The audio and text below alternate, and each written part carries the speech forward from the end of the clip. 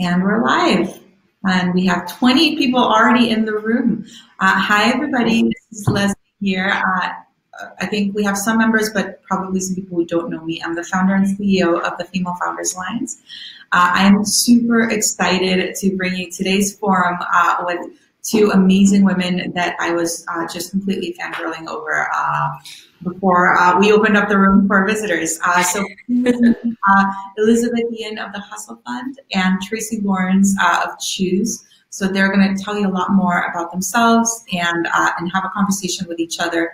And then we'll open it up for questions from the audience towards the end. So as Elizabeth and Tracy are talking, if you guys want to leave us questions in the chat room, we will be kind of throwing them at these women, 20 or 30 minutes from now. So please feel free to ask away. There's a lot to learn from these two amazing speakers. Thank you guys for giving us some of your time this Friday afternoon, and let's kick it off. Why don't you guys introduce yourselves, tell us about yourselves. I am going to turn my camera off so I don't distract people. You're just going to see my headshot, which, by the way, this is my headshot before I had 2 kids, so just I look equally young and like. Okay, so let's kick it off. Welcome, Tracy and Elizabeth. Thank you. Thank you. Elizabeth, you want to start?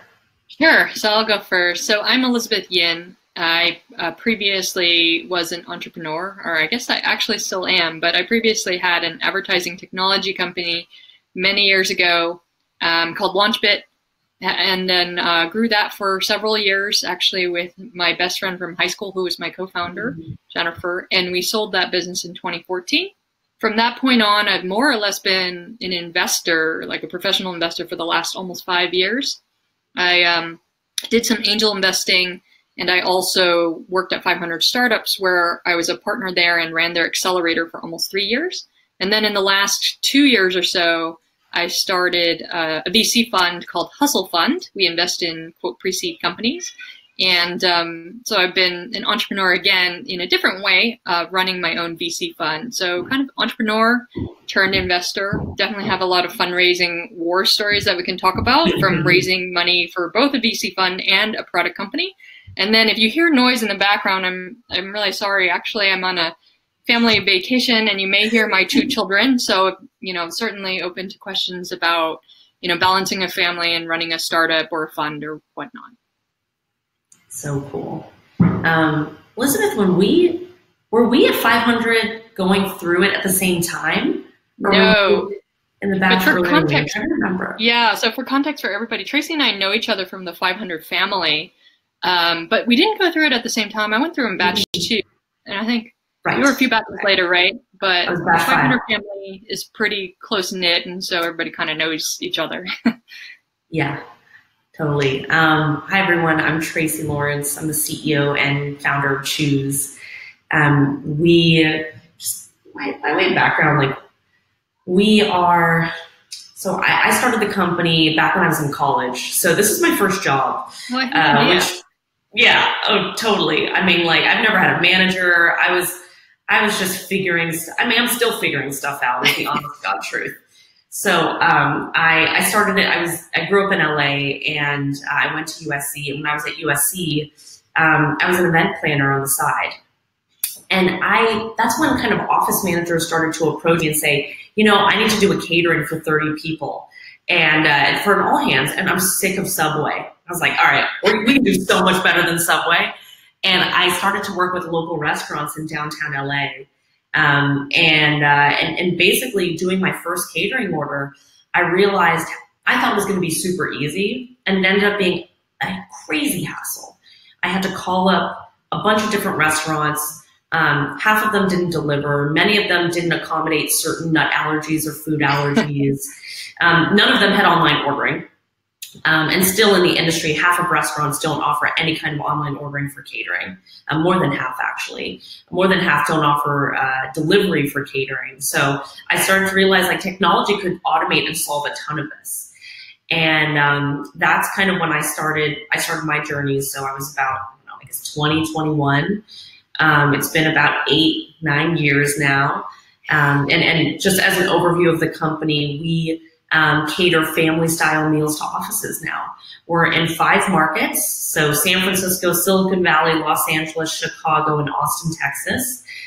We've raised about $35 million to date. 500 Startups was our absolute first investor, like first $50,000 in. And wow, like it's just been a hell of a journey since then. I'm on my like 6th round of financing. We have a board member, we have investors. I've got about 300 employees total. 120 of those are full-time. We're based in San Francisco. So there's there's a lot that we could dive into on fundraising and sort of the journey to being real and authentic in it. Yeah, I think that's amazing. I had no idea about the beginnings of your story. So actually, maybe that's a good point where we can just kind of get started. I think the Choose fundraising story is actually very fascinating. Maybe we start there, like, you know, in getting your first check. I think after 500, let's just call it, like, what was that first sort of seed round like for you? So, I mean, this was, I came up to San Francisco and I didn't know anybody except the 500 network. And so I actually spent the first 2 weeks calling up every entrepreneur that I could through 500. I called 17 founders and I was just like, how do you fundraise? Like, what is this asking for money, you know? And the founders still, many of those founders to this day are my dear friends.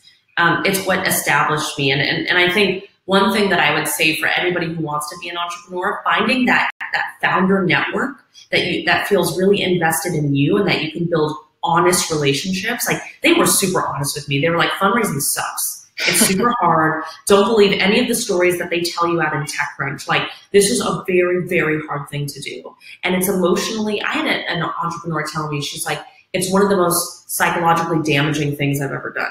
Yeah. Like, whoa, you know? It's like, shoot. Like, and I'm so grateful that they were real with me. Because otherwise I would have just read TechCrunch and been like, man, I'm supposed to be like fundraising in a month. And it's like, yeah, these financings take like 4 to 6 months. And they take up, if not all of your time as a founder, all of your emotional energy as a founder. So luckily I had a lot of support from the network. Founders opened up their networks to me and they introduced me to their investors. And one of the best ways that you get, I think pretty much the only way that you get a great intro to an investor, number one is through an entrepreneur in their portfolio. Number two is through your existing investors who are excited about you. That's it. If your lawyer's making intros, honestly, I would try to just find another channel and not get an intro. You know, did you find the same experience? Oh yeah, for sure. Best interests come from entrepreneurs they've already backed. And I think if you know that it's an entrepreneur who's doing well, like, even better. Or a recent entrepreneur they've backed, so they're still excited about that company. Right. Yeah, actually, that's a really good point. Okay, so that's, I assume, how you got your first warm leads and got your first checks? Yes. And then what happened after that? Like, how did you kind of close everybody else? Because that's a real bear too, right? Everyone will talk to you, but then what happens? I mean, and I'll bring it back to like the topic of this conversation, which is about like raising it with heart and authenticity. You know, I felt, man, back to the first fundraise, I struggled with like, I mean, I was 21 or 22. I didn't really know like who I was, what I stood for. I was really afraid. I was like, I had a chip on my shoulder and insecurity about my youth, actually, about my age. And the fact that I had never had any job experience before. Because you see founders go out and they've got like Google on their resume or Facebook and you're like, oh my God, they're like, you know, or they're engineers, right? I'm like this business student, like undergrad business, not even an MBA. I didn't go to Stanford. You know, I didn't have any of those pedigrees. And so I felt really insecure about it. But I think the reason that people ended up investing was because I was so damn passionate about what I wanted to do and what I wanted to bring into this world. And like, for me, Choose is a company that is about bringing people together over food. And the origin stories, which I actually don't know if I shared it. I don't think I did in this first round, but in subsequent rounds I've shared it, and it's very powerful because it's just real. It's like, when I was 10 years old, I was bullied severely as a kid. And I used to go eat lunch alone in the bathroom. And it was like, really? I had no idea. Yeah. It was like a horrible, you know, like the girls in my grade used to bully me, and so it's like there was a very disconnecting experience, and it came to a point where I came to realize, oh my God, like I actually built this company because I want to make sure nobody eats lunch alone. And that's why we don't do individual ordering. That's why everything is family style. And the point is that at the office, you can sit together, whether you're 15 people or 700 people, that you can sit together and eat and connect. And I think that vision was a big part of how I sold my first investors. And I was kind of naively, and this served me really well, but I was like sort of naive about it. And I was like, look, like this is what I want in the world. And I had just endless amounts of enthusiasm and passion for it. And what I didn't realize then that I know now is that so many founders burn out around between years 2 to 4. Yeah. They just fucking burn out. And so it's like being able to have a mission that you're so enthusiastic about now. It's kind of like the beginning of a relationship, right? Like you go through the honeymoon period, right? And that's arguably that might be the best time of your relationship. Right. So if it's not that great, like things are only going to go downhill. Yeah. You know. And so at what point did you realize this and kind of iterate on that story? Because the storytelling is so important, right? There are 20 different ways you could tell that story. Yeah. It kind of depends on the phases. So we've raised series seed, A, and B. In the seed round, it's a huge part of the story. Mm-hmm. You know, and you want it. It still needs to be succinct, right? I'm not like going into so many layers of it. I'm saying like this is the driving passion behind what I'm doing. Here's where I expect it to end up going. Here's how we expect to monetize it, and here's our growth. It's still succinct in there. I think as we've gone through later stages, I'll still talk about it, but now people want to dive into the metrics. They want to know the cohort analysis. They want to know the average order sizes. They want to know our gross margins. But it took up a larger composition of the early part of the fundraisers. When you know, I often think that actually call it even the Series A, and I don't know if this is true for you, but like the Series A is often very tricky because you don't quite have all the metrics yet. Like it's not clear it's working. I mean, it's on its way, but not quite clear. And the storytelling is important. And so it's kind of in this weird sort of Goldilocks zone that actually is neither in the Series B or in the seed. How'd you kind of navigate that? And I think my other question is, you know, there's been a rise and fall of so many food startups. I mean, did you just kind of get lumped in with everybody else? Like, oh, you know, there are too many food startups. I'm sitting out. Like, can you talk about that? Like, what happens if you're in a crowded space and when you're kind of in this weird fundraising zone? Yeah. So tackling kind of the Series A question, we spoke to like 30 VCs. And here's the thing too about the fundraise. You're going to get so many no's and it's horribly demoralizing, horribly demoralizing. And any founder who says otherwise is lying. Yep. 99% of them. There might be 1% that like really are, you know, like the crazy, super confident people. But like, I also think that privately, they're probably demoralized too. You get so many no's, right? So by the end of it, we were pitching Foundry Group. And by this point, we were towards the tail end. And I'm like, you know what? I had been hiding a lot of the story that I really wanted to tell. So first off, okay, let me tell you about the Series A. I walked in and I was kind of emulating one of my advisors. He's a guy, he's like he's got a lot of confidence. It's a dear friend of mine. And I walked in and I was like, you know what? I'm gonna be like a guy. Right? And so I wore Converse to the meetings. I cut my hair super short. I was wearing t-shirts. I'm like, I'm going to be androgynous. Like no one's going to know. It's like that. First off, that's dumb. Like, of course they know. I'm not Mulan here, like joining the army. And so I freaking walking in and it was just like, it wasn't me, you know, it was inauthentic and I wasn't super proud of myself and the image that I was trying to portray. So from that stage on, I also like really avoided, Choose had really started to grow this culture and that we had started to call a love company. And that means it's a highly emotionally intelligent workplace where you can actually share direct feedback, but with a lot of care. And we recognize that we're building this company to build connection. That's the love company. I didn't say any of that to investors because I was terrified. You go into their chic offices in Silicon Valley and they're all wearing their like vests and their blue shirts. Yeah. And, you know, you're like super expensive offices and it's like, ooh, like these are finance people, you know, like they won't care about this. I think that was the wrong play actually. And so by the time I got to Foundry, it was later on in the pitches and I had amazing conversations with them. I remember sitting down to lunch and Brad Feld, who's one of the partners there, he says to me, tell me about the trajectory of your business and where it wants to go or where you want to take it. And I said, you know what? And I decided that moment, I was like, look, if this company fails because I didn't tell my story, I will always regret it. At least if I tell my story and it doesn't work, I'll know. Like I'll know I went big. And so I led and I said, you know what? We want to build a love company. I want it to be a public company that actually is touted as a love company that cares about emotional intelligence and builds better connection in workplaces through food. And I was terrified on the inside saying all of this. And then I talked about the business, right? And I talked about the metrics, but that's where I started. And that, you know, we didn't have it all figured out at the Series A. Like we still don't have it figured out. We have way more figured out. We don't have it all figured out, even at this stage as we approach our Series C. But leading with that, at the end of it, I get a phone call from Jason Mendelson, one of the other partners, and he's like, "Where are you?" And I'm like in the cafe with my co-founder, going like, "Yeah, we're never gonna get funding." Like, and I'm like, "Oh, we're in the cafe." He's like, "Great, I'm coming to you."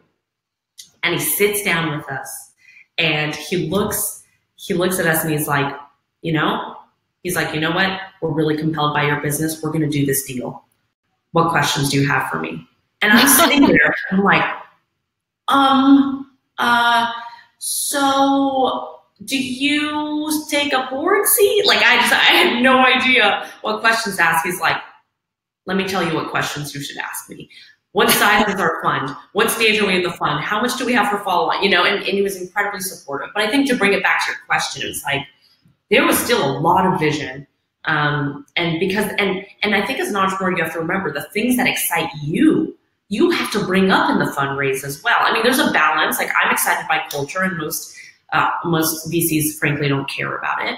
But like when you get excited, generally investors get excited. So shying away from that and being inauthentic because you feel like they're playing their game is generally the wrong move. And I challenge that now even in myself when I feel that way. Yep. Yeah, I mean, I think one of the tricky balances that I found when I was fundraising, especially as a first-time founder as well with my ad tech company, is, you know, there's this notion of you want to pitch something that you think will be compelling and that somebody else will like, and you almost want to try to morph your story into what you think they want to hear. But actually, that's the exact opposite of what you should be doing. Like, even if it's not what that person wants to hear, it's so important actually to have a very strong, differentiated story about who you are, what it is you want to achieve. And even if it means that more people will say no, actually, I think the more bifurcating the story is, the better. The more differentiating and unique the story is, the better. And that often means that there are going to be a lot of people who actually hate the story. Like, I'm sure, you know, if you had, let's say, rewound the clock, gone back and pitched all these people this story, I'm sure there would also be a whole bunch of investors who'd be like, no, I'm out. It's too fluffy, too touchy-feely, right? But then there would be people who would be like, actually, that really resonates with me. That pushes me over the edge to a yes, as opposed to something kind of in between, which is like, oh, she seems good, she seems smart, but like we're not quite there yet. And then they're just on the fence, right? And it's that sort of middle zone where you don't want people to be there. You want them to be like yes or no. You don't want them to be in this middle zone of where you have to convince people or whatnot. Right. And I think you're totally right. It's about being polarizing, which is terrifying. It's fucking scary. You know, and I have found, so I did have an investor in an earlier round who I pitched him and he had spoken to our customers and I met with one of his business partners and we were super excited about each other. And it comes to the day that he's supposed to come on site to meet the team and he calls me up and he says, I'm sorry, but we can't invest. Even though your customers say this is one of the best things that's happened to them at work, even though we're excited about the industry, we frankly think it's going to be a very competitive industry and you're not out for blood. And like, she flat, you know, and it was like, it was a huge sucker punch to me. I felt horrible. And it was probably one of the biggest moments for me where I was like, should I be in tech? Like, do I really have to be out for blood? And that's kind of when I realized, like, you know what? I didn't join the military. And he is super right. Like, I'm not out for blood, but that's different from not being out to win. Right. I'm absolutely out to win. Yep. He just had only seen it in a very specific way. And we would have been a terrible match for each other. I would have never been the temperament that he would pattern match and expect. But Foundry is an amazing match, and they're very supportive of the way that I lead the company. Yeah. Two different things. Yeah. And that's sort of the other thing as well, which is a good point, which is, you know, I think, you know, having been in that situation before where it's like, oh my God, like, I just want to raise some money. Like, you would almost be willing to take money from people who are not a good match, which is like a short-term sort of thinking, like, oh, I need to bring money in the door today. But then it can definitely cause lots of problems, like even year down the road, a few years down the road, or whatever. And I think that match is so important that people don't really think too much about, because the short-term goal is just to raise money as quickly as possible. Right. Elizabeth, I'm curious from you, and I know you asked me the food tech question, we can come back to it, but like, being now on the other side of the table, do you, how do you think about the different styles of the way that when founders come to you and they pitch, you know, and there is arguably a masculine or a hyper masculine style, arguably a hyper feminine style, some which pattern match, some which don't. Like, how do you filter those things out? You know, it's interesting. So when I was I'll get to that question in a second, but when I was at 500 startups running the accelerator, you know, we saw regularly tens of thousands of companies.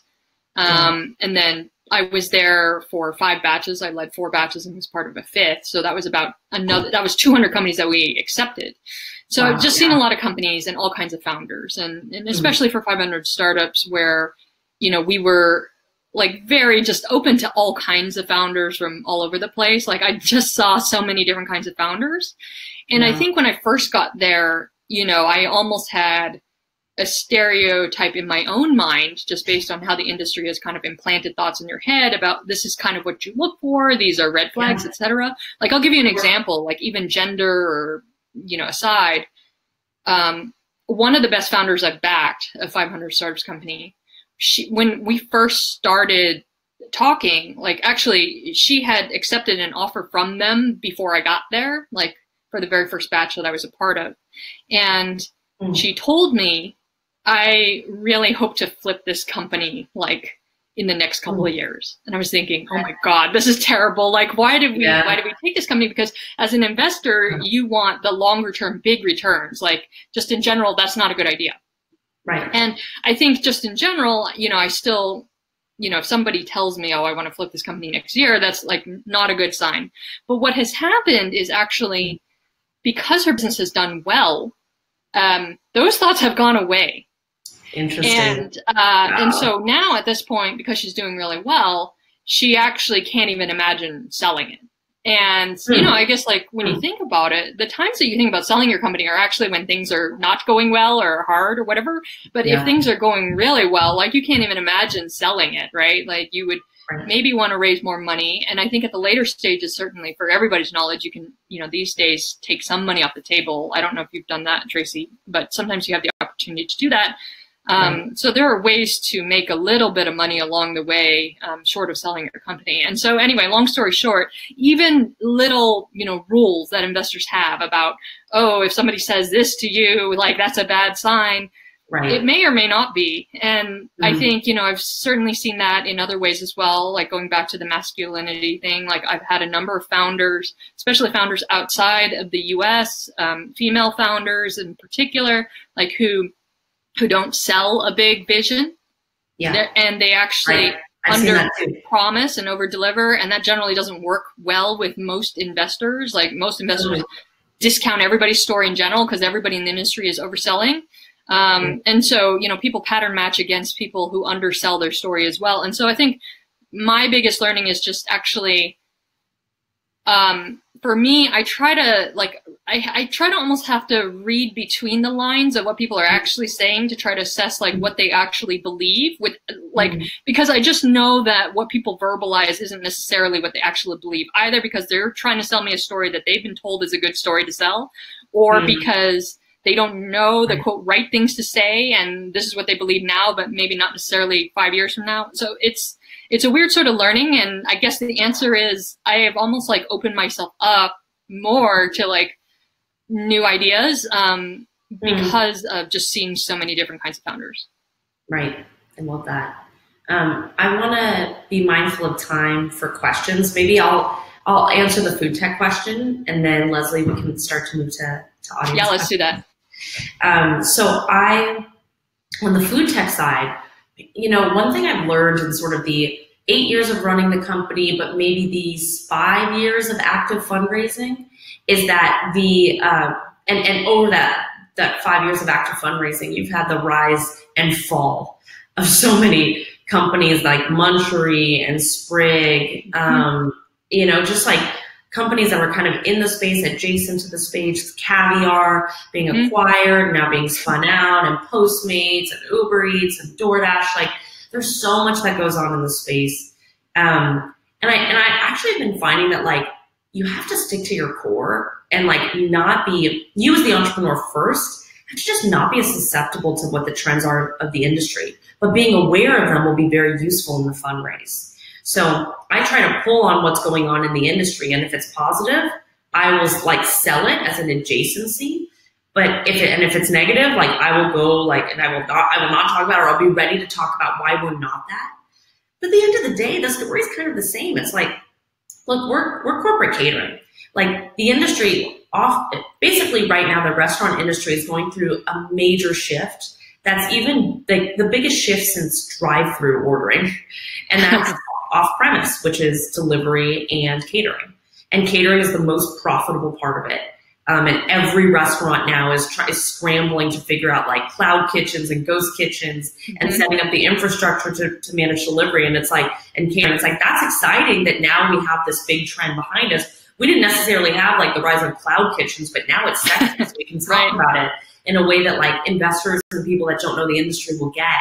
But it's the same damn business, and maybe it's something that like as an entrepreneur, you sort of see it in advance and you see it early, but and then eventually like there's a majority market that like rides with it, but you just have to have faith and conviction. And that's kind of the vision. And sometimes employees will see it with you and sometimes they won't. Sometimes investors see it and they don't. And like, that's where you have to have that crazy amount of enthusiasm and passion to ride you through when stuff feels really demoralizing. Yep, 100%. I mean, you've seen kind of the rise and then the fall, and then sort of we're on the rise again, right? You're the same business. Right. Go ahead, Leslie.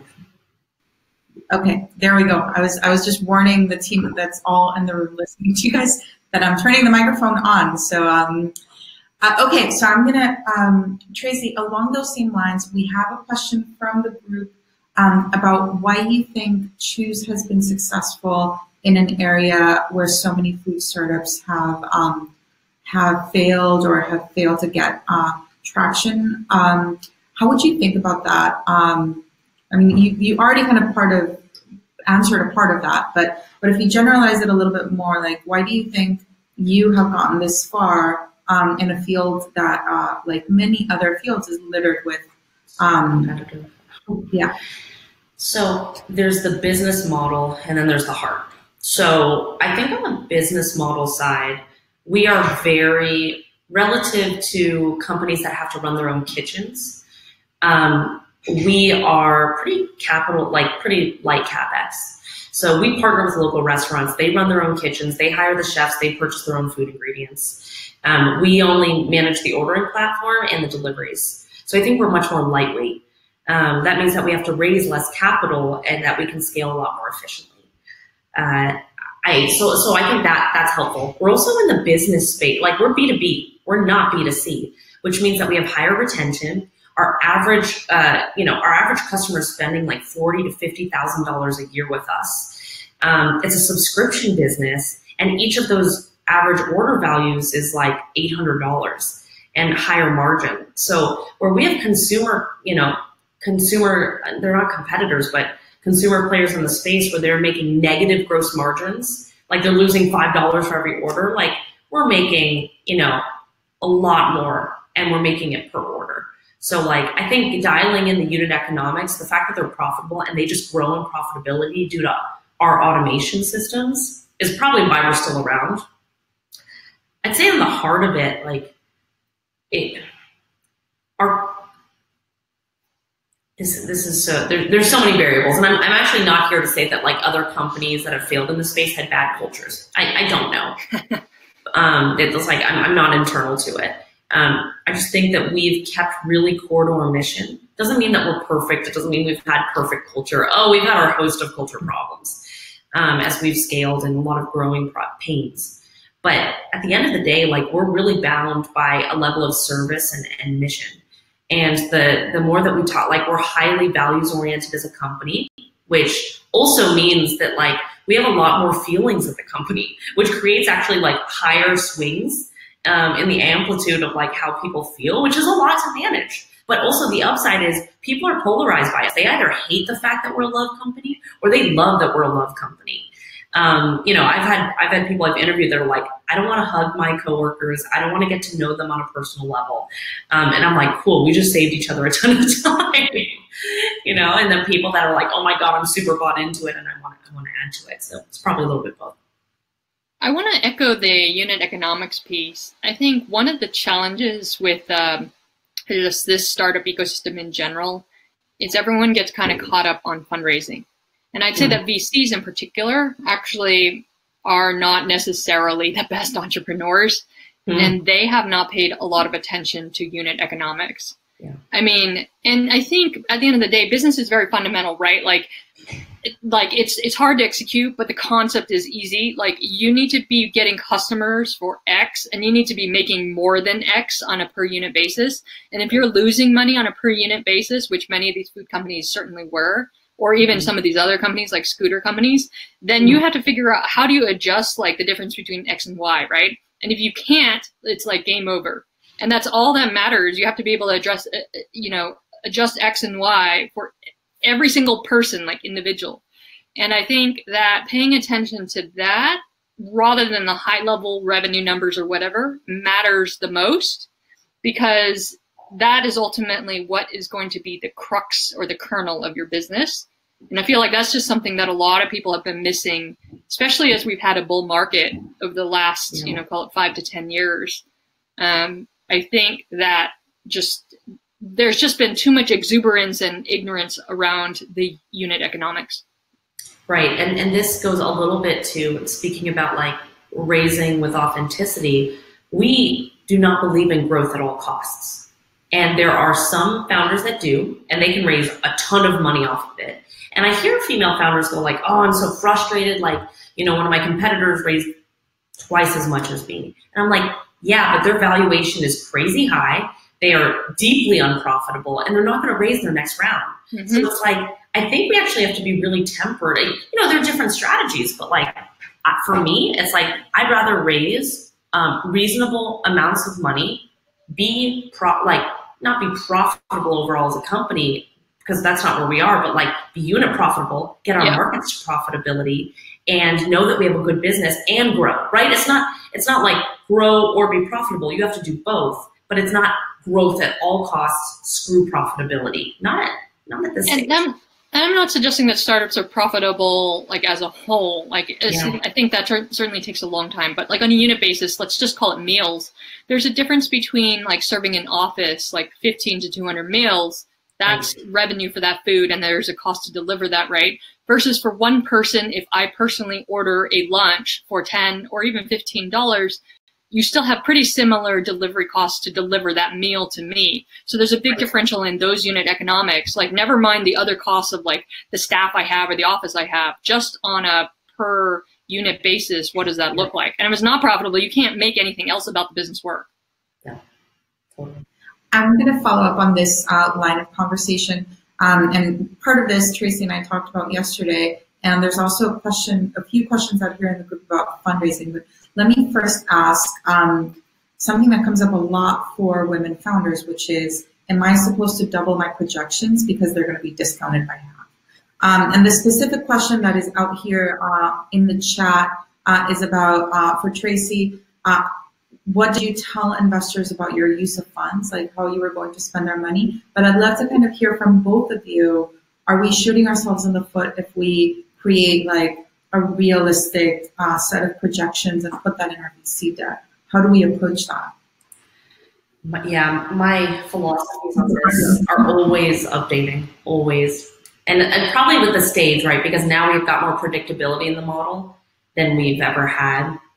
Let me actually start with the use of funds question, because this one's a little simpler. I would actually say, I can tell you what my use of funds was, but I actually think the more valuable lesson is every fundraising has to have a narrative, like a good story. As you go, let's say that, as you go into later stage rounds, a lot of the story is around, how do you get a market to profitability if you're a geographic-based company? And so use of funds, a good example of tying it, everything has to tie back into that story of, okay, we know how to get markets to profitability. We're going to raise money to just continue to replicate this model in each market, grow it, and get it to profitability faster and faster and faster until we're $1 billion company, right? It's like really, stupid simple story. Then use of funds should also funnel into that.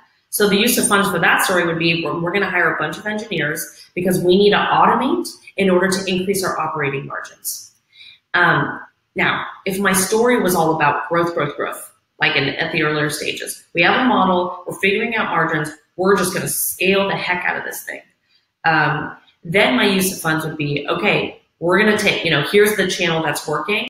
It's SEM. We're going to pour a ton of money into it. That's going to be, 30% or 40% of the use of funds. So I would just say it should fit into the narrative and sort of what you want to get out of the next milestone.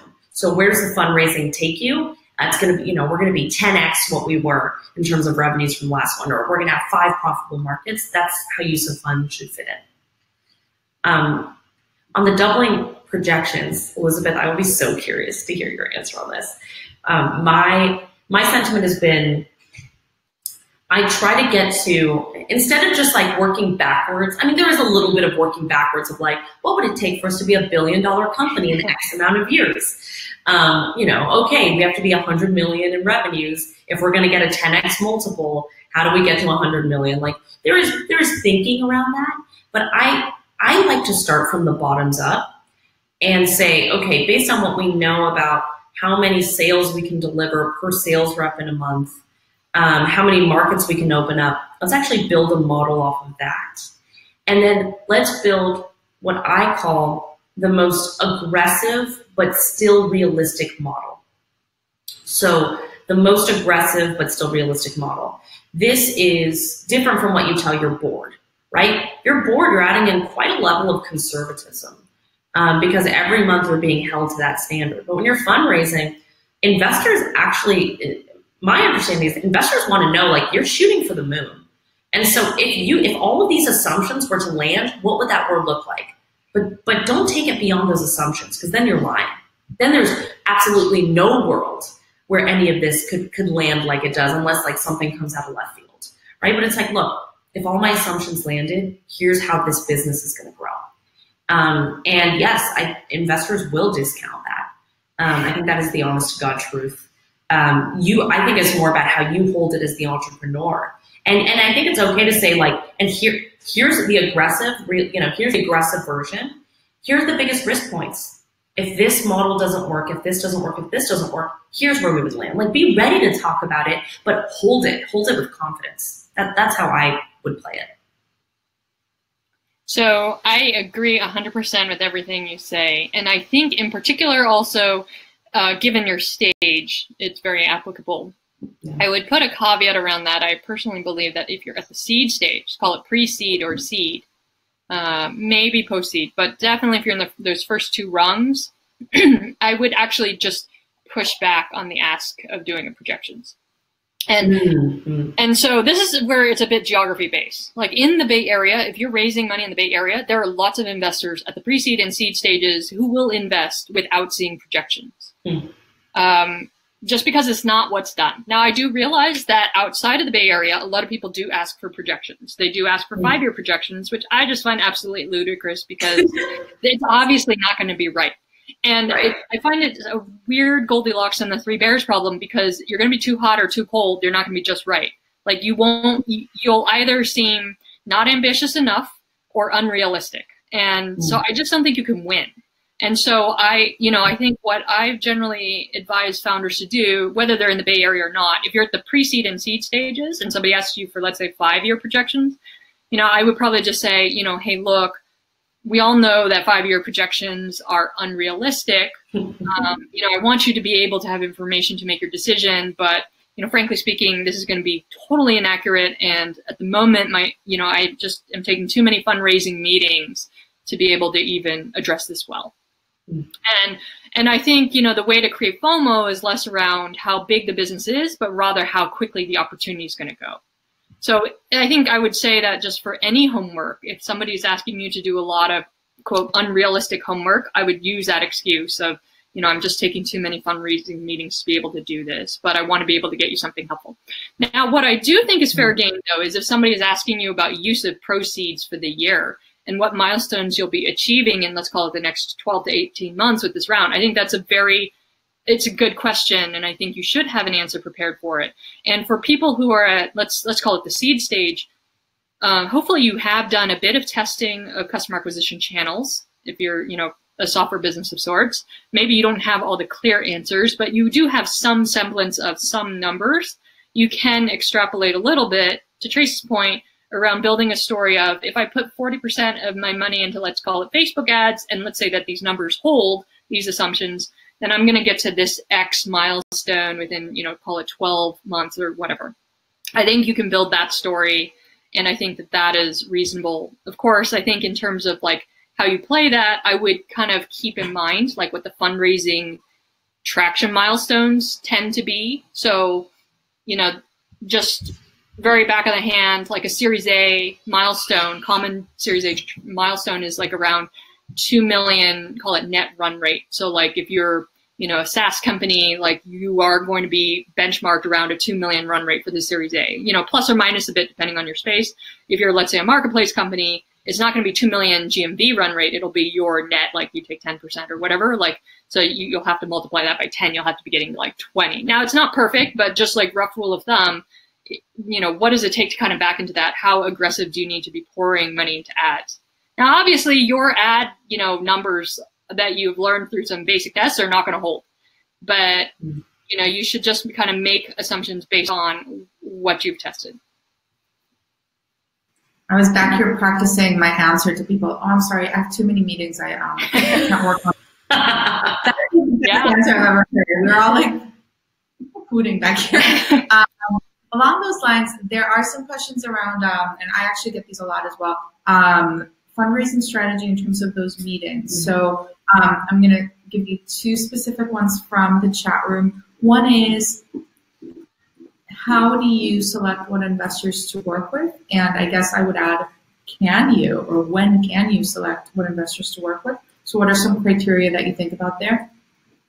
And the other is to Elizabeth's point of creating that fear of missing out, to create that like this opportunity is going to end soon. So like, do you, is it okay to give a date by which people are going to have to make a decision? Like, how do you get out of the friend zone, right? Like, how do you make it happen or close it? To the investors that you pick, so I'll be very honest. Like, first it depends on stage. So at the seed stage where you have a lot of angel investors, I categorize it in 3 ways. People talk about dumb money and smart money, and they're like, oh, I want all my investors to be smart money. And it's like, nah, you don't. I consider it, I think there's toxic money, I think there's average money, and then there's smart money. And you can basically, if you're to distribute it, I would say that maybe 5% of your money is going to be smart money. Hopefully 95% is average money, and then 0% is toxic money. Don't ever take toxic money. It's just not worth it. Life is way too damn short. I take plenty of average money, and this isn't like to insult the intelligence of those investors. They're just not actively involved in the company. They give me money, they trust me, and they let me do my thing. Awesome. 95% of my my angel investors, right, or even just my general investors. 5% are smart money. 5% they get my industry. You know, one of my angel investors who now sits on my board, his name is Russell Cook. It's like one of my favorite people alive. He invested in our early round. He is very smart money. He's worked in the space. And you just don't have time to have everybody be smart money. So I'd say, like, change the expectations. It's not a bad thing to have average money. Just don't take toxic money. Once you get to VC level and they're going to take a board seat, then you're looking at something different. I usually look at kind of a role fit and culture fit, just like an employee. So culture fit is very unique to you. You know, who's the person that you want to work with? What are the characteristics that they have? For me, I need someone who's like moderate to high EQ, right? That they can talk about, like, they have some self-awareness, introspection. I start every board meeting with an exercise called If You Really Knew Me. And it's like 2 minutes per person. And it's like, if you really knew me right now, here's what you would know.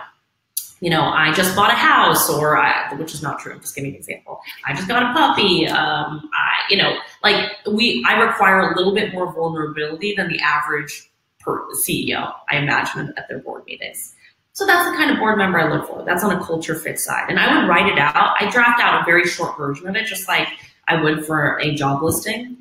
And then on the role fit side, I mean, I do think that you have to be, I tend to prefer investors who, frankly, have a track record or have been there for a while, and not because of the track record, but because they don't have anything really to prove. This is what I love about Foundry. Like, my investors, they're freaking proven.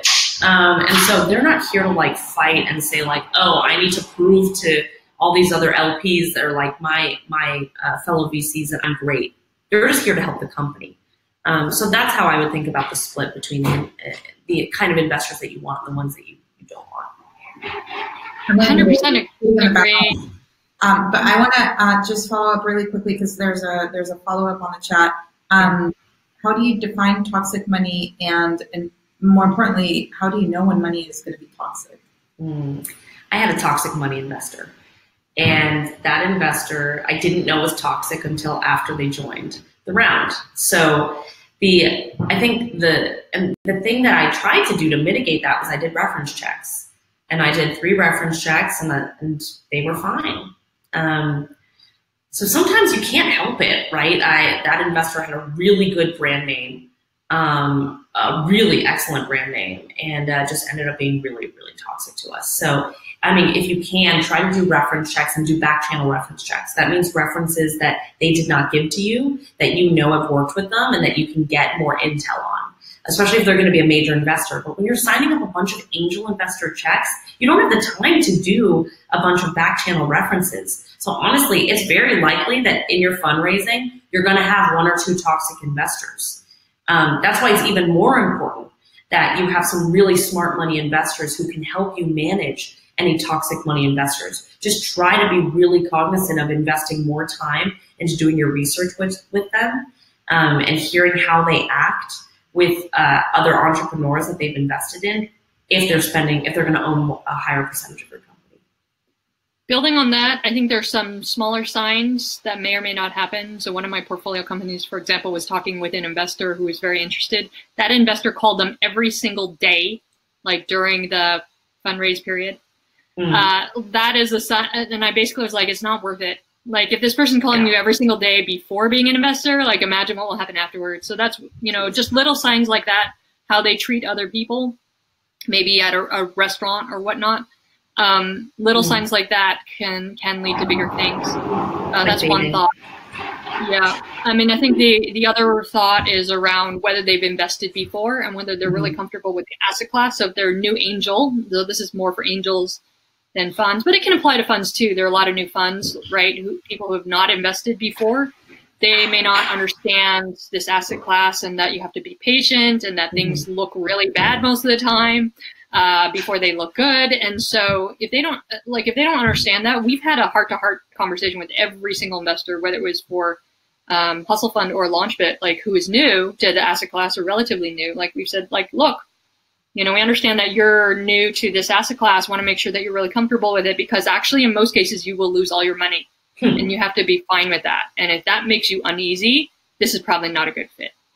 And addressing that actually straight up beforehand is really helpful. Yeah, so I guess the second question about FOMO. Yeah. So I think FOMO is really hard to create when you are first starting any raise, whether it's your seed raise or your A or your B, because you have like no traction on your fundraise. And so you cannot actually credibly say, well, my raise will be over in 3 weeks or even 3 months, because you just don't know. And you don't want to shoot yourself in the foot. And I've seen so many people shoot themselves in the foot because fundraising takes a freaking long time. But what you can say is you can talk about your fundraise process.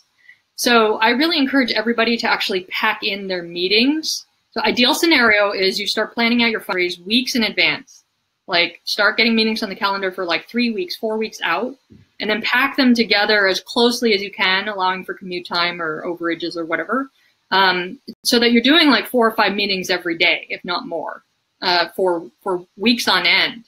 So you should be getting a lot of intros or doing a lot of cold emailing to fill up your calendar. And then you can credibly say to people, you know, when they ask, well, when are you looking to be done with your raise? You can just say, well, you know, I don't really know, but I'm back to back in meetings this week and next week. I'm starting to go into second meetings next week. So I'm not really sure, but this seems to be moving fast. And then let them kind of use their imagination of, oh, is this going fast? I think at some point when you have enough warm leads, like where you've had a lot of second conversations, then you can really start to kind of rope people in. So initially you want to kind of corral them in, like if you think of them as sheep, you want to start to corral them. But at some point you have to kind of like pull the lasso or whatever. And that's really when you've had enough meetings with different people who still seem warm to really, you know, think through, okay, if I'm trying to raise, let's call it $1 million. And if we just kind of guesstimate how much everybody would do we have certainly more than $1 million of interest? You know, let's say $3, $4, $5 million of interest, such that you feel like you can take the risk and say, at this point, tell everybody at this point, you know, we have about $5 million of interest, and we're really just trying to wrap this up. Like, if you're still interested, can we hop on a call in the next 24 to 48 hours, and then, you know, get to a decision by this date? And then I think at that point, if you have enough warm leads, then you can put down a date. But I wouldn't put down any dates like when you're at the beginning of the raise at all. Like, use your momentum of meetings as the driving forcing function.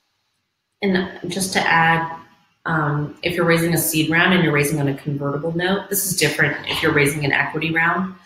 I never had an investor commit and not wire.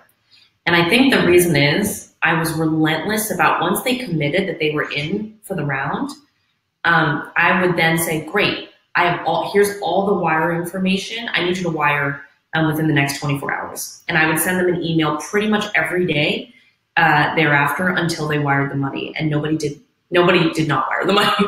Yep. So I would say, like, don't be shy about it. It's like, great. So excited to have you in. And then just have a template email. And I'm like a people pleaser. Like, asking for money is not the easiest thing, right? But once you have it templated, all you have to do is click send. So lower the resistance, like the emotional resistance to it, by setting up templates, and then just click send all day, every day to get that money. One more thing I would add to that. Okay. I have had somebody not wire me money. So like the learning there is soft commit is not a commit. Like, but did they sign? Did they legally sign? No, they were very, very, very committed up until the paperwork came in. So in my book, verbal commits are not commits. Not commits. Yeah. It only happened once because then I learned that verbal commits are not commits. But to Tracy's point, I've never had people sign and not wire. So that's pretty high. It's still not money in the bank, but I mean, they're legally bound at that point. But one more thing I would say about adding FOMO, and this is kind of complicated, but read my blog, which is, you know, if you're raising, let's call it a big chunk of money, $1 million, it's hard to get momentum on $1 million. One thing you can do is kind of break it up into tranches. And I love the tranche strategy, which is, all right, maybe you create a tranche of 300,000 on a convertible note or a safe or something at this cap. And you tell people, like, you know, this is how much I'm raising just to get started, just to hit these milestones or whatever it is. And once I hit that, you know, the valuation is only going to go up. So, you know, if you know you want in now, like, I would encourage you to come in on this smaller tranche. And that's another way to kind of increase FOMO by by using a smaller tranche of money?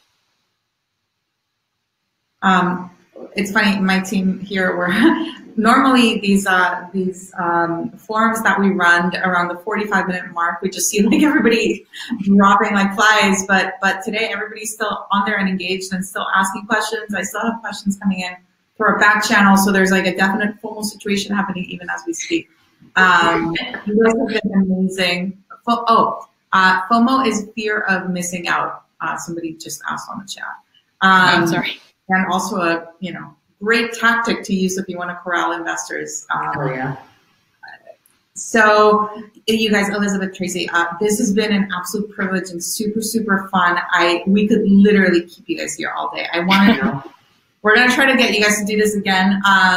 Everybody who joined, thank you so much. I want to make one shout out.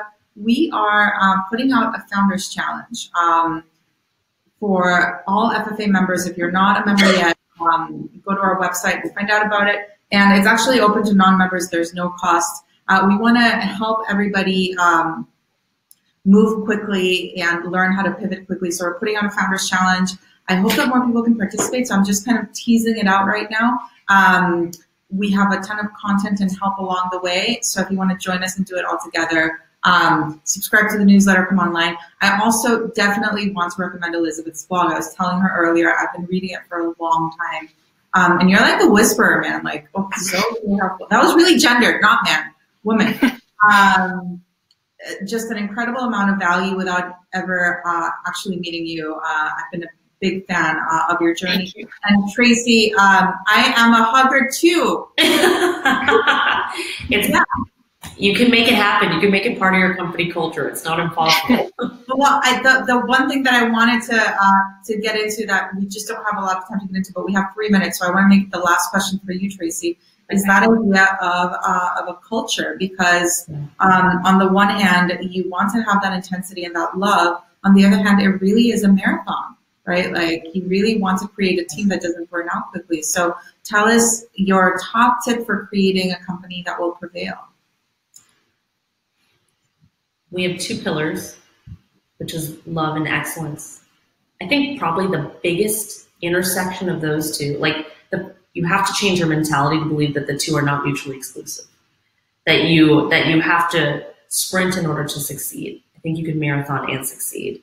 And the biggest value that helps us do that is this one value of being direct with kindness. And it's like, the more that you can lay it straight, and I think my COO does a really good job of it, he's like, being direct is kind. So the more that you can actually link those two things, and like performing is kind. Performing is good. There's no demanding, because when you demand the most out of someone, that actually shows that you care for them. But they won't actually perform to that high standard unless you care about them. And it's a conversation. It's a constant conversation about, are you pushing too hard to the point where it's beyond kind? And then, what's the real motivation behind that? Is it because you're afraid? You don't want to act from a fear place. That's also not good for the company either. So I think it's a constant conversation, but those two can absolutely coexist. You just have to build it into your values and build it into the founding team and the executive team and hire for it religiously. Yeah, I actually have that mantra too. Clear is kind, even though it's really hard sometimes. I like that a lot. Yeah. All right. Elizabeth, Tracy, this was such an honor and privilege to have you guys. I'm a bigger fan than I was even before we started. Cheers back. Thank you so much. Everybody, we'll do this again. We have another forum coming up soon. Thank you for giving us an hour of your time, and have a great weekend, everybody. Thank you. Thanks for having us. Yeah. Okay. Bye. Bye.